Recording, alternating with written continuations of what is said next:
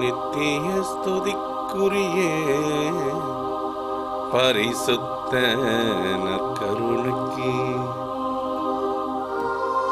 பக்தியும் ஆராதனையும் துதியும் ஸ்தோத்திரமும் நமஸ்காரமும்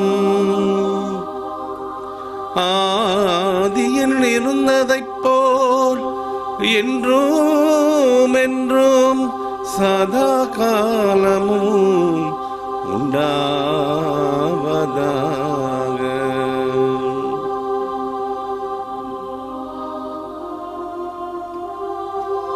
அன்பின் தேவ நற்கருணையிலே அழியா புகழோடு வாழ்பவரே என்று தாழ்ந்து பணிந்து நற்கருணை ஆண்டவருக்கு ஆராதனை செலுத்தலாமா?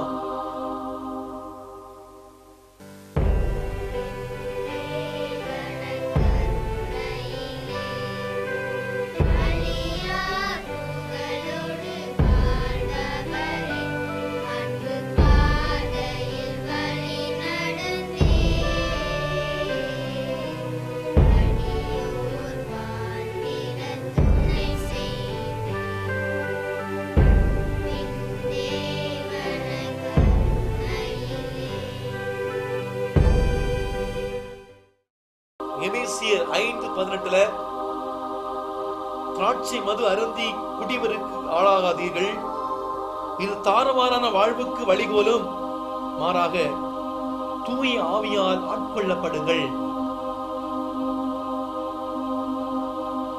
திருப்பாடல் 107:27 குடிவெறியரை போல அவர்கள் தள்ளாடி தடுமாறின, அவருடைய திறனெல்லாம் பயனிட்டு போயிற்று. குடிவெறியினரை போல மண்ணுலகம் தள்ளாடுகிறது, குடிவெறியின் மாண்புமிகு மணிமுடி கால்களால் விதிக்கப்படும். எஸ்ஐயா 24:20 வாசிக்கிறார். குடிவெறியர் இறை ஆட்சியை உரிமையாக்கிக் கொள்வதில்லை. 1 கொரிந்தியர் 6:10 வாசிக்கிறார். இன்று குடி நோயினால் பாதிக்கப்பட்டு தன்னுடைய குடும்பங்களில அமைதி இல்லாமல், சமாதானம் இல்லாமல், சந்தோஷம் இல்லாமல், நிம்மதி இழந்து வாழ்கிற குடும்பங்களை ஒப்பு கொடுத்து ஜெபிக்கிறோம். மனைவிகளே, உங்களுடைய கணவர்கள் குடிக்கிறார்களா? அந்த நேரத்துல அவங்கள ஆண்டவருடைய பிரசன்னத்துல ஒப்பு கொடுத்து ஜெபிங்க. பெற்றோரே, உங்களுடைய பிள்ளைங்க குடிக்கிறார்களா? உங்களுடைய பிள்ளைங்களை ஆண்டவருடைய பிரசன்னத்துல ஒப்பு கொடுத்து ஜெபிங்க. மனைவிகள், ஆண்டவர் உங்களை தொடணும், தொட்டு இந்த நாள்ல இந்த குடி பழக்கத்தை விடுதலை கொடுக்கணும். நம்முடைய குடும்பத்துல ஒரு அமைதியான ஒரு சூழ்நிலை உருவாகணும். மனைவிகள், ஆண்டவர் அந்த அமைதியான சூழ்நிலை ஏற்படுத்தி நமக்கு ஒரு நலமான வளமான வாழ்வை ஏற்படுத்தி கொடுக்க சிறப்பாக குடி நோயினால் கஷ்டப்படுகிற ஒவ்வொருவருக்காக சிறப்பாக ஜெபிக்க வேண்டிய நாள் இது. யோவான் நற்செய்தி 1ஆம் அதிகாரம் 45 முதல் 51 இறைவார்த்தையிலே, அக்காலத்தில் பிலிப்பு நத்தனேயரை பார்த்து, இறைவாக்கினருள் திருச்சட்ட நூலும் மோசையும் குறிப்பிட்டுள்ளவரை நாங்கள் கண்டுகொண்டோம், நாசரேத்தை சேர்ந்த யோசேப்பின் மகன் இயேசு அவர் என்றனர். அதற்கு நத்தனேயேல், நாசரேத்திலிருந்து நல்லது எதுவும் வர முடியுமோ என்று கேட்டார். பிலிப்பு அவரிடம், வந்து பாரும் என்று கூறினார். நத்தனேயேல் தம்மிடம் வருவதை இயேசு கண்டு, இவர் உண்மையான இஸ்ரேலர், கபடமற்றவர் என்று அவரை குறித்து கூறினார். நத்தனேயேல், என்னை உமக்கு எப்படி தெரியும் என்று அவரிடம் கேட்டார். இயேசு, பிலிப்பு உம்மை கூப்பிடுவதற்கு முன் நீர் அத்திமரத்தின் கீழ் இருந்த போதே நான் உம்மை கண்டேன் என்று பதிலளித்தார். நத்தனேயேல் அவரை பார்த்து, ரபி, நீர் இறை மகன், நீரே இஸ்ரேல் மக்களின் அரசன் என்றார். அதற்கு இயேசு, உம்மை அத்திமரத்தின் கீழ் கண்டேன் என்று உம்மிடம் சொன்னதால நம்புகிறேன், இதைவிட பெரியவற்றை காண்பீர் என்றார். மேலும் வானம் திறந்திருப்பதையும் கடவுளின் தூதர்கள் மானிட மகன் மீது ஏறுவதையும் இறங்குவதையும் காண்பீர்கள் என உறுதியாக உங்களுக்கு சொல்லுகிறேன் என்று அவரிடம் கூறினார். அன்புக்குரியவர்களே, பல நேரங்களிலே நமக்குள்ளே கடவுள் என்னை நேசிப்பதில்லை, கடவுள் என்னோடு இல்லை என்ற பல எதிர்மறையான எண்ணங்களை நாம் வைத்திருக்கிறோம். ஆனால் கடவுள் எப்போதுமே நம்ம கூட தான் இருக்கிறார். நான் தான் அவரை கண்டுகொள்வது கிடையாது. ஆண்டவர் இயேசு கிறிஸ்து வாழ்ந்த அந்த காலத்தில் கூட அந்த யூதர்கள் என்ன நினைத்தார்கள்? மெசியா அரச மாளிகையிலே ஒரு செல்வந்தர் வீட்டிலே பிறப்பார் என்று அவர்கள் எதிர்பார்த்து காத்திருந்தார்கள். ஆனால் இயேசு நாசரேத் என்னும் சிற்றூரிலே பிறந்தார். அவர் பிறந்த அந்த இறைமகன் இயேசுவை அவர்களால் ஏற்றுக்கொள்ள முடியவில்லை. அப்படி என்றால் நாம் எப்படி இயேசுவின் உடனிருப்பை உணர முடியும்? நத்தனியேலும் முதலிலே அந்த யூதருடைய மனநிலை கொண்டவராக நாசரேத் வந்து நல்லது எதுவும் வர முடியுமோ என்று பிலிப்பிடம் கேட்கிறார். பிறரை குறைத்து மதிப்பிடும் மனநிலை கொண்டவராகவே நத்தனியேல் முதலிலே இருந்ததால் அவரால் இயேசுவை முழுமையாக கண்டுணர முடியவில்லை. ஆனால் எப்போது அத்தகைய மனநிலையை அவர் அடியோடு தூக்கி எறிய முன் வந்தாரோ அப்போதே இறைமகன் இயேசுடைய உடனிருப்பை அவரால் அவருடைய வாழ்க்கையில உணர முடிந்தது. எனவே நாம் நம்முடைய வாழ்க்கையிலே பிறரை நாம் குறைத்து மதிப்பிட பழகினோம் என்றால் கடவுளுடைய பிரசன்னத்தை மக்களுடைய மத்தியிலே காண முடியாமல் போய்விடும். எனவே நாமும் நம்முடைய வாழ்க்கையில நத்தனியரை போல நாம் இயேசுவை தேடி ஆலயம் செல்வோம். அவரோடு ஜெபத்தின் மூலமாக பேச நேரம் ஒதுக்குவோம். எளிதான நல்லெண்ணத்தையும் கடவுளுடைய பிரசன்னத்தையும் நாம் பிறரை காண முயற்சிப்போம். அன்புக்குரியவர்களே, இன்று விழா கொண்டாடக்கூடிய திருத்துவரான இந்த பர்த்லமேயு இயேசுவால் நேரடியாக அழைக்கப்பட்டவர் கிடையாது. மாறாக வந்து பாரும் என்று பிலிப்புவால் இயேசுவிடம் அழைத்து வரப்பட்டவர். ஆனால் உண்மையான இஸ்ரவேலர் கபடமற்றவர் என்ற சிறப்பு பாராட்டு இயேசுவால் இவருக்கு கொடுக்கப்படுகிறது. 2 காரணங்களுக்காக இயேசு இவரை பாராட்டுகிறார். ஒன்று, உள்வொன்று வைத்து புறம் ஒன்று பேசாதவர். மற்றொன்று, கடவுளை உண்மையாக தேடக்கூடிய அந்த பண்பு. இந்த 2 பண்புகளாலும் இறைவனால் ஆட்கொள்ளப்பட்ட அவர் வெளிப்படையான திறந்த மனமும் உண்மையை தேடும் பண்பும் நம்மை இறைவனை இட்டு செல்லும் என்பதை தெள்ள தெளிவாக நமக்கு கற்றுக் கொடுக்கிறார். எனவே இந்த திருத்துவதை போல நாமும் இயேசுவை முழுமையா நாம் தேடி செல்வோம். நற்கருணை ஆண்டவர் நமக்காக ஒவ்வொரு நாளும் நற்கருணையிலே 2 கரம் விரித்து காத்திருக்கிறார். இந்த ஆண்டவரை தேடி வந்து ஒவ்வொரு நாளும் ஒரு சில மணித்துளிகள் நற்கருணை ஆண்டவரோடு செலவிடுவோம். இயேசு மட்டும்தான் நிரந்தரம். இயேசுவை முழுமையாக தேடி அவருடைய பிரசன்னத்திலே வாழக்கூடிய அருளை ஆசையை கேட்டு இந்த நாளிலே சிறப்பாக ஜெபிக்கலாமா? நாகும் 1:10 குடிவெறியில் மயங்கி கிடக்கும் அவருடைய பின்னி கிடக்கும் முட்புதர் போலும் சாய்ந்து சருகு போலும் முற்றிலும் எரிந்து போவார்கள். யோவேல் 1:5 குடியர்களே குடிவெறியர்களே விழித்தெழுந்து அழுங்கள் என்று சொல்லுகிறார். இந்த நாள் குடி நோயினால் கஷ்டப்படக்கூடிய ஒவ்வொருடைய மன மாற்றத்துக்காக ஜெபிக்க வேண்டிய நாள். நான் இந்த பழக்கத்திலிருந்து வெளியே வர நினைக்கிறேன், என்னால முடியல. இந்த நாள் ஆண்டவருடைய ஆசீர்வாதத்தை, ஆண்டவருடைய துணையை தேடுகிற ஆசீர்வாதத்துக்குரிய நாள். ஆறுதல் சொல்ல வார்த்தை இல்லை. என் வாழ்வு சீர்கெட்டு நிறைந்ததையா. குடி நோயினால் என்னுடைய குடும்பம் சீர்கெட்டு போச்சு. என்னுடைய குடும்பம் நிம்மதி இழந்து போச்சு. என்னுடைய சுயநலத்தால என்னுடைய குடும்பம் நடு தெருவுக்கு வந்துருச்சு.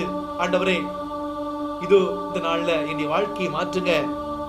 இந்த தவறுகள் என்னை திருத்தினம் அழுத்த வீழ்த்த இந்த மகிழ்ச்சியான வாழ்வு என்னுடைய வாழ்நாள்ல வாழ முடியல. ஆண்டவரே, இதை வந்திருக்கிறேன், என்னை மாற்றுங்க ஆண்டவரே. மன மாற்ற தாங்க ஆண்டவரே. இந்த குடி பழக்கத்திலிருந்து விடுதலை தாருங்க ஆண்டவரே சொல்லி பக்தியோடு உருக்கமாக ஜெபிக்கலாமா?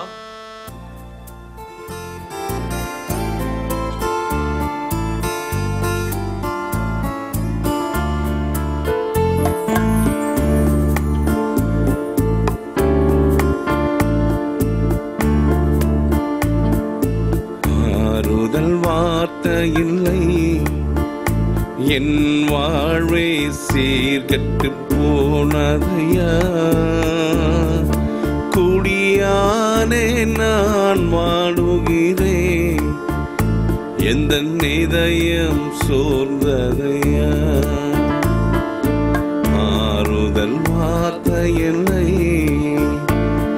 என் வாழ்வே சீர்கெட்டு போனதையா.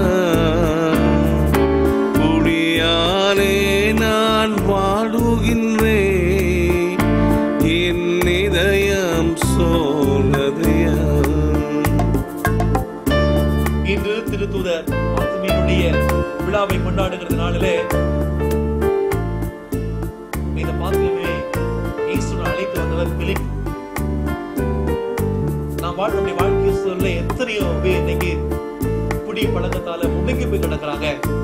குடி நோயினால எழுத முடியாம முடங்கி போய் கிடக்குறாங்க. இத்தனை குடும்பங்களுக்கு நடுத்துல அப்படியே கண்மனை பார்த்துதான் இருக்கிறோம். ஒரு எத்தனை பேர் இவள நம்ம இயேசுவை அழைத்து வர முடியும்? நம்மால எத்தனை பேர் இவள எழுந்து நடக்க வைக்க முடியும்? நீங்க ஆண்டவர் அழைக்கிறார், மகனே மகளே, மகனே மகளே, என்னால முடியும். நீ வாழ்க்கை சூழல நல்ல காரியங்கள் செய்ய முடியுமா? சின்ன சிறிய அந்த 7 மக்களுக்கு செய்தவற்றை எனக்கு செய்தார். மத்திய 25 வாசிக்கிறோம்.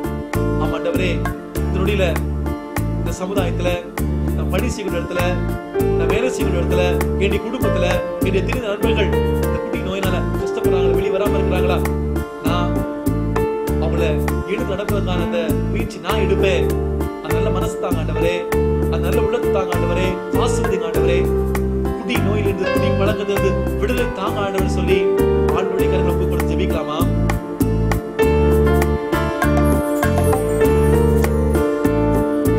தவறுகள் என்னை தினம் எடுத்த பேரின்ப வாழ்வு வழிகாட்ட, தவறுகள் என்னை தினம் விடுத்த பேரின்ப வாழ்வு வழிகாட்ட, பரிகாரம் நான் செய்திடவே இயேசுவின் இருதயம் என்னை மாற்றும், இயேசுவின் இருதயம் என்னை மாற்றும்.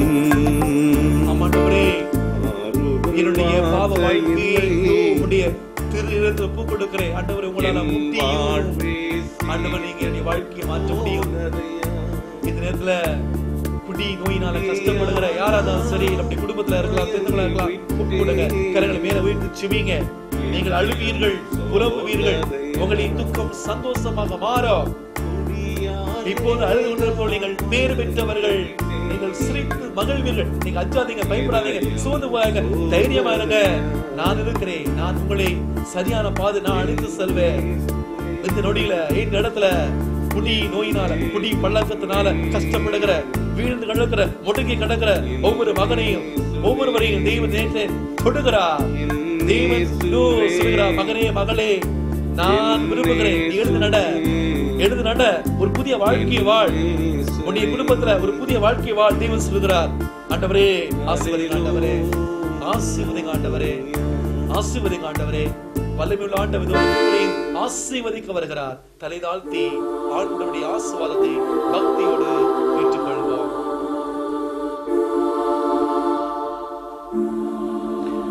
குடியாலான் மயக்கமுற்றேன், தவறினை உணருகின்றேன், ஆறுதல் வார்த்தை தாரும் திவ்ய இயேசுவின் இருதயமே.